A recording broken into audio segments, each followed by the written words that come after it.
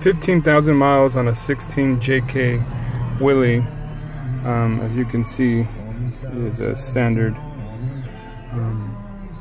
So basically, I stalled out, and after I restarted, that light came on.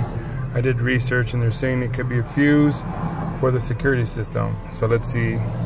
We'll actually start back up.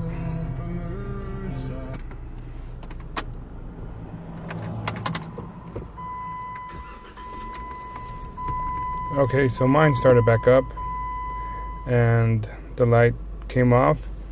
They're saying that if it keeps coming back on, it could be a faulty fuse. I believe I'm not sure, I have to do research on what fuse it is, but you remove it and you wait 30 seconds, place it back, and that should start your Jeep up. But as of now, it didn't come back up. We will see. If it does come back, I'll make the video of the removing of the fuse. I'll give you a tour of the JK if you want to, for those that want to see. Replace the gas cap.